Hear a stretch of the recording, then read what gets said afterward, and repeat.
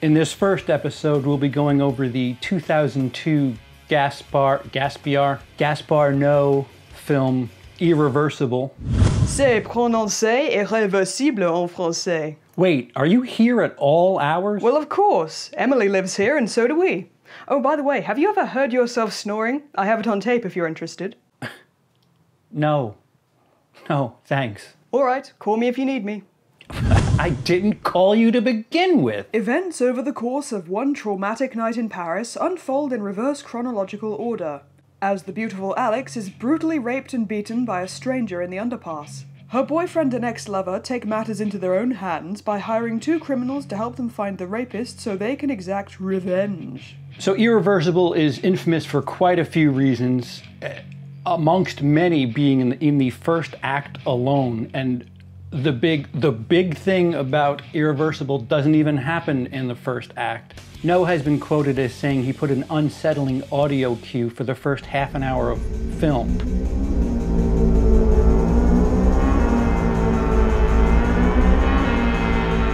Which registers at -28 hertz.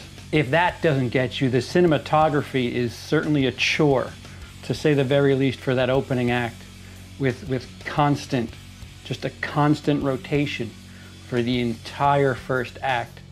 If you're still with this film after the bombardment on your ears and eyes, oh, by the way, the things that are happening on the screen are just absolutely horrific. Brutal acts of violence combined with some rather extreme homophobia.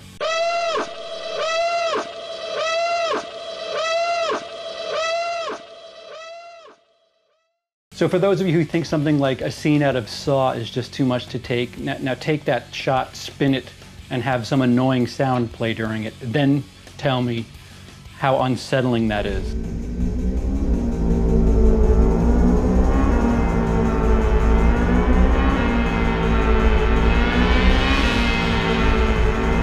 So, now that you've made it past the first act, the camera finally starts to calm down and we start to figure out what's going on. The film is playing backwards, a la Memento. What you're starting off with is basically the end, and we're going backwards in time to see how these events unfolded. We're following Vincent Cassel's character, who until now I thought only mimicked the entrapment dance.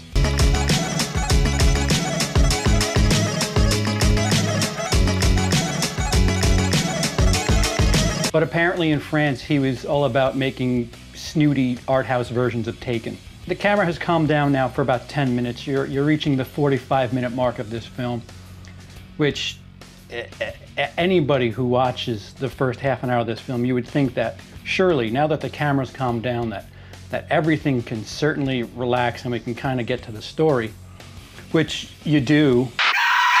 Then comes the underpass scene, which is the most uncomfortable, most disarming, just unsettling rape scene I've ever seen filmed. And when you contrast the fact that the camera is just constantly moving at a nauseating rate for that first act, what they do for this rape scene is even more unnerving. The camera just stays still. It almost seems as if the camera guy took a smoke break and laid the camera on the ground for a nearly 10-minute rape scene with no cuts. A long one-shot rape scene that is very difficult to get through. All of this is done by the 56-minute mark, mind you. This movie is an hour and 47 minutes long. If you've made it past the rape scene, guess what? You're home free, I guess is the best thing to say to you. So why would somebody like this film? There are exploitation films and films that are gore just for the sake of being gore, but I think, this is my opinion, mind you, technically speaking, I think what is being done and the way it's presented in a backward sort of nature is to assist in what's going on. You're very anxious, you're very uneasy. That's portrayed perfectly with the camera work. Right down to the unsettling and still nature of the rape scene in the middle of the film.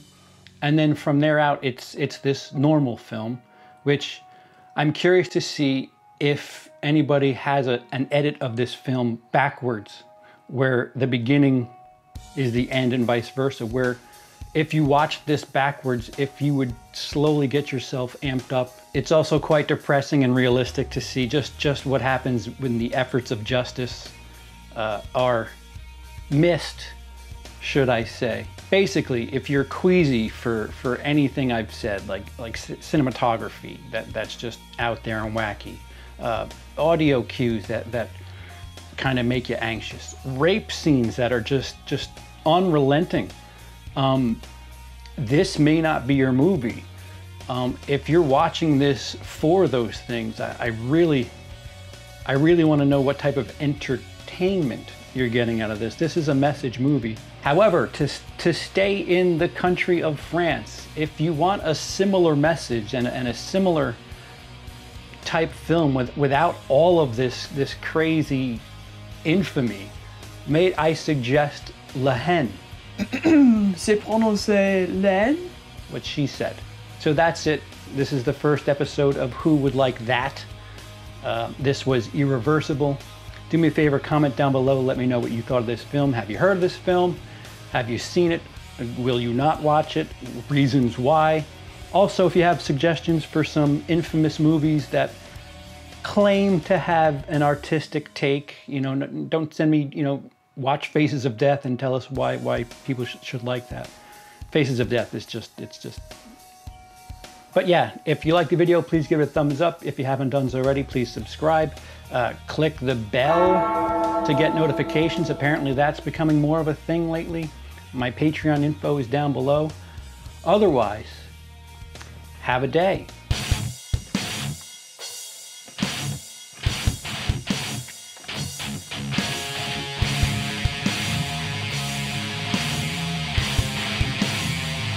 Hello one, hello all, I'm CP. Nope. Hello one. Hello one, hello all, I'm CP. Welcome to WILIscredia. C'est prononcé irréversible en français. Oh, by the way, did anyone ever tell you that you are a very cute snorer? I have it on tape if you're curious. I love your Blu-ray collection, by the way. Oh, by the way, that shirt you're looking for, I'm using it as a pillowcase. Hope that's cool. No, when you're done, leave the frame empty for a little bit. Yeah, I know how to teleport. I've done it before. No. The conversation we're having right now.